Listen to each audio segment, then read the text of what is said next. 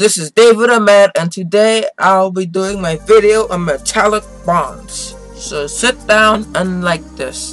Enjoy your iced tea if you want. Metallic bonds is the attraction between metal ions and delocalized electrons. But it pretty much delocalized electrons are electrons that have the freedom to move. And also, the bond isn't between two atoms. A metallic bond is a sharing of electrons between many atoms of a metal element. And this type of bonding shouldn't be confused with ionic bonding, which is bonding between a metal and a non-metal, or covalent bonding, which is bonding between two non-metals. So pretty much because there are large amounts of unpaired electrons in the d orbital, it would pretty much be easier for the metal atom to give away valence electrons than to gain valence electrons to achieve the octet rule. And since it gives away valence electrons, it becomes a positive ion.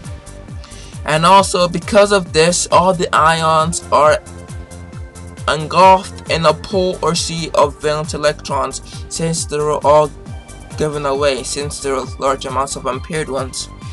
And these electrons are all shared by the ions. And because they are unpaired, they have the freedom to move and drift in any which way they please.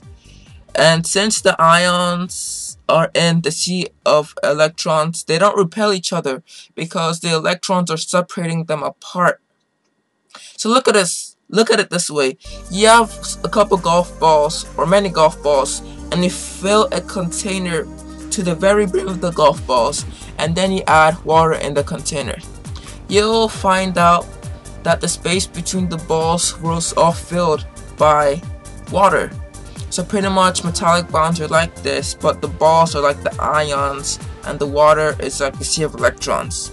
And also, since the ions don't repel and are engulfed in the sea of electrons, metals are good conductors of heat and electricity. They are ductile, they are shiny, and they are malleable. So goodbye, and I'll see you later.